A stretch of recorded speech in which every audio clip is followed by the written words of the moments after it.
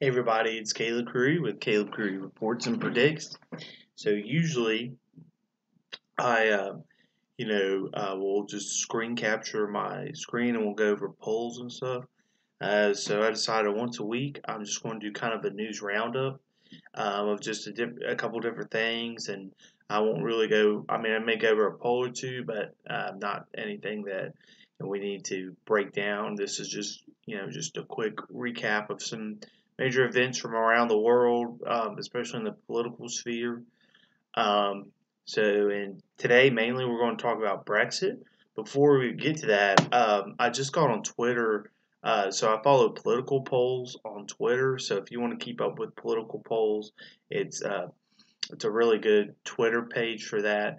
And they just tweeted an interesting tweet, and it is the Georgia Democrat presidential primary, showing Joe Biden at 41, Elizabeth Warren at 17. Uh, Bernie Sanders at 8, Kamala Harris at 6, and Pete Buttigieg at 5. And so it probably so what's important about that is it shows that Joe Biden still has that firewall. Everybody talks about his southern firewall. He's doing very well among the African American electorate, and so maybe that shows going forward that he has this firewall built, and if he can just get to the South and to these states that have high African American populations, like the early state of South Carolina, that it will be able to block Elizabeth Warren or anybody that's challenging him, because Elizabeth Warren and Bernie Sanders and Pete Buttigieg don't have that type of support among the African American community. And Kamala Harris may be able to get that if she can go that far. And with her being at this about where Pete Buttigieg is not good in a southern state like that for her. And like I said in my video the other day, she's really on life support. I mean, a new Iowa poll came out that showed Warren barely ahead of Joe Biden, but Kamala Harris is back at the end of the pack. In that poll, Pete Buttigieg was third, Bernie fourth, and then there's Kamala Harris just limping along. And they said that her campaign has gone all in Iowa, and it just seems like it's not going that well for her. And so we'll see what she can do. Pete Buttigieg poll came out also yesterday in New Hampshire, and it was pretty good for him. Pretty good news. So he's a little up there. I mean, if he wins Iowa, he will become a major player. The point is he has to get up to being able to compete in Iowa, and it looks like Bernie Sanders is not doing well in Iowa, and that's really bad news for the Bernie Sanders campaign. I don't think it's I was listening to a podcast yesterday. I don't think it's end all be all for him. I think there's other states, like he's doing better in New Hampshire, and there'll be other states if he does not win Iowa.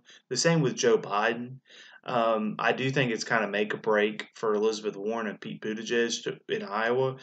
If Elizabeth Warren wins Iowa, I think, and then goes on to win New Hampshire after that, I think it puts just a huge shot in her campaign, a good boost, and I do think that it'll make her incredibly hard to beat.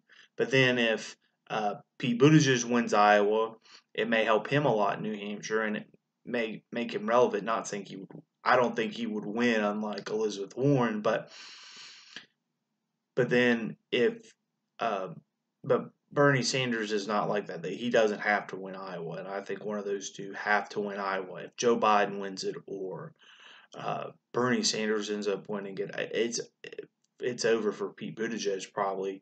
And if Elizabeth Warren can't go on to win New Hampshire, it's probably over for her as well. So it'll be interesting to see how that goes forward. The other big news that I kind of was wanting to go over is in the UK with Brexit. So, a little background for some people that don't know. So, right now, Boris Johnson, who's the prime minister, prorogued Parliament. So, what that means is he just suspended Parliament, and he did it for a Queen's speech. So, proroguing is just ending the session of Parliament and bringing in a new session of Parliament.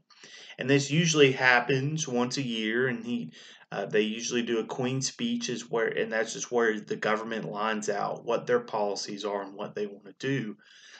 And so he did that. But what happened was it was it was a lot longer than they have ever had in recent history, not in the history of Britain, but it's the longest since the World War II. And so what happened was they challenged it, and it in Scotland and in England, and it went all the way to the English Supreme Court, the UK Supreme Court, and they ruled he unlawfully suspended Parliament. So, starting actually today, this all happened yesterday. They are now back in session. Speaker John Bercow said that they had to sit today at 11:30 in English Standard Time and or British Standard Time, and that's what they would be doing. And so they're right now holding session in Parliament again. What they will do in Parliament, they'll just continue the regular business and continue down, and it'll be they'll just continue what they were doing before Brexit. Now, the other big news is party conference season is in full swing, and this past week has been the Labour Party conference. And with an election on the horizon, the last thing you want is infighting, especially when you're down in the polls to the Tories. That's exactly what Labour decided to do, was have some infighting. So they tried to oust the deputy leader, who is a little bit more moderate than Jeremy Corbyn. That didn't work. He was not ousted, but they did do a study whether they will have a deputy leader going forward. They voted to affirm Jeremy Corbyn's Brexit policy, which is not to support a no deal Brexit and try to get a really good deal with the European Union, which was a little shocker because there is a lot of Remainers in Labour. One of the most interesting things was the CBS and YouGov did a poll of Labour members, and it showed that over 70% of them, for example, were over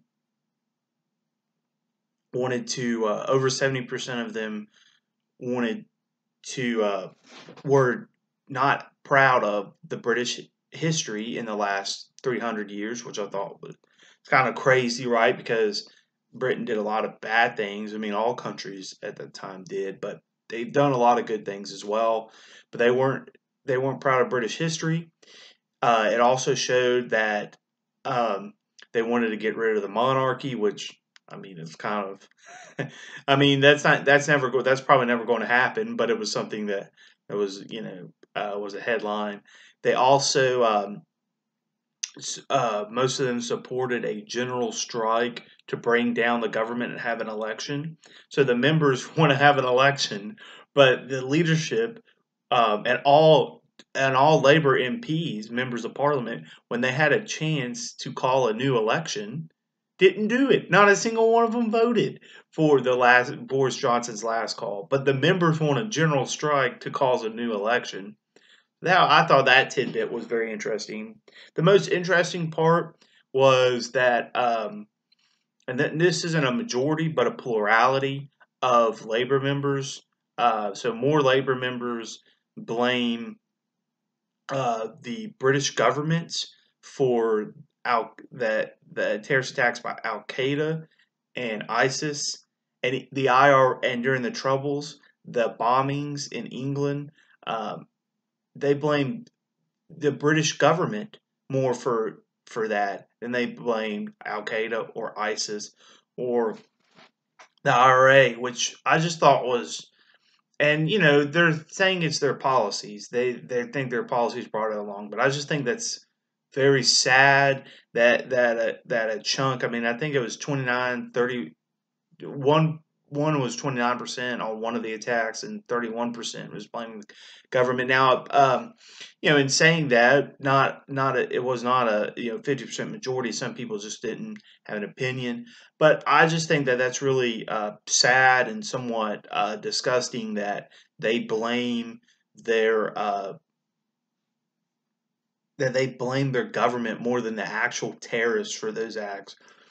So I have a lot of Irish ancestry and English ancestry, as you could maybe tell with a lot of my coverage, and also from Scottish ancestry as well. I mean, about 99% of my ancestry comes from the British Isles, so I keep up with a lot of this stuff. And the IRA is one of the most awful organizations and probably the most gruesome Western terrorist organization in Europe and in the U.S. And to blame the British government more than the IRA, who is just an awful organization. And it doesn't matter if you agree with Irish nationalism, Irish republicanism, if you should have a unified Ireland. There's political ways to do that through votes, and you don't have to do it through terrorism like the IRA wants to. And for them to say that it's more the British government's fault, I think is just really crazy. But I think that really shows how far left that Labor has went under Jeremy Corbyn, and that's why like Ian Austin, who was a Labor MP who has left the party, that's probably a big reason why. I mean, Jeremy Corbyn and John McDonnell, who is the Shadow Chancellor, um, are two extremists that have taken over the Labor Party, and a lot of the membership supports Jeremy Corbyn, and so it's just crazy how far left that party has went, and and they also put together their manifesto, which so they if they get elected, they want to have a 32-hour work week. There's some other things in the manifesto. I would encourage everybody to look at it. It is a very far left manifesto. So it'll be interesting to see how this polls and how they go forward. Well, thank you guys so much for tuning in. If you could hit the like and subscribe button, it'd be greatly appreciated. I'll try to do these once a week where I just get on here and ramble around about the news. But so thank you guys so much and have a great day.